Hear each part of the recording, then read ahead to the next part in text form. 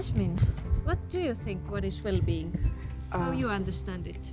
Okay, so far, what made me interested in understanding what is well-being is that my core belief that it's connected with health. And what is health behavior without understanding the scientific aspect and the psychological, philosophical aspect of our existence. What do I think of well-being? It's interconnected with everything that we do. Our physical, spiritual, mental health, they're all one.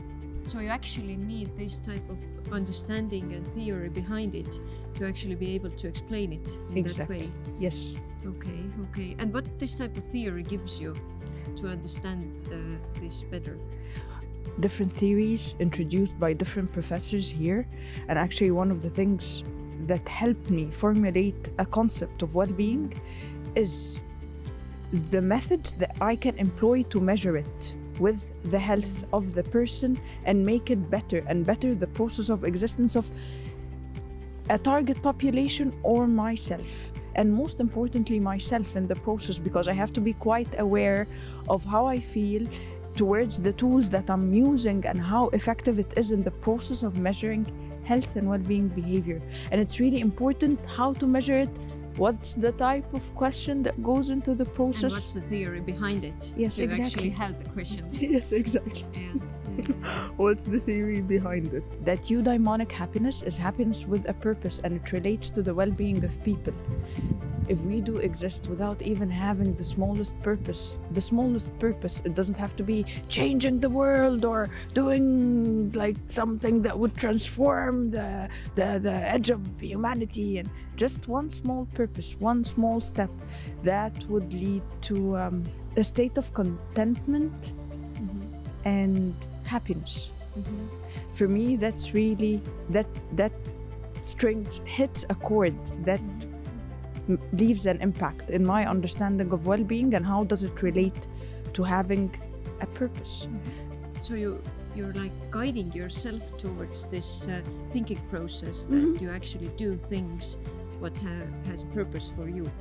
So Yes. this is something that it's really important behind it, and how to support people of having it is something that you can learn from here, I would say. In the psychology of happiness, your well-being is inseparable from other people's well-being as well. So it's all about the topic. You have chosen this type of speciality because you're so passionate about it. But why to come to Estonia? Okay, because it's not really extremely crowded. You have time to reflect, you have time to study. Most importantly, why did I choose Tallinn University? Because of Dr. Alexander Pulver and his amazing resume. The fact that he's a researcher. He made a book called 20 Years of Reflections on Love.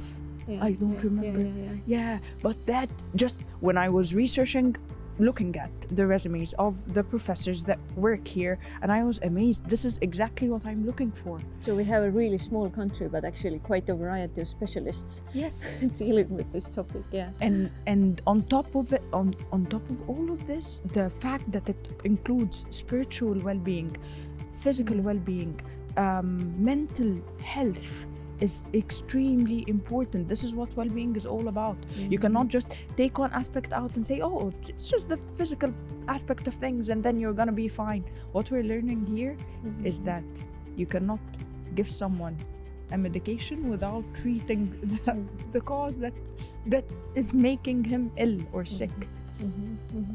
So you will get this type of like a system from here of how to think differently from well-being.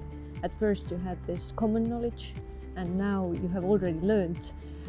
How many months you have been here? 3? Yes. And you already know how to explain differently what is well-being. Yeah. That's amazing. Thank you. Oh, and actually one last thing, it made me understand that it's really important not to be dogmatic or think that I'm right, because this is my subjective opinion.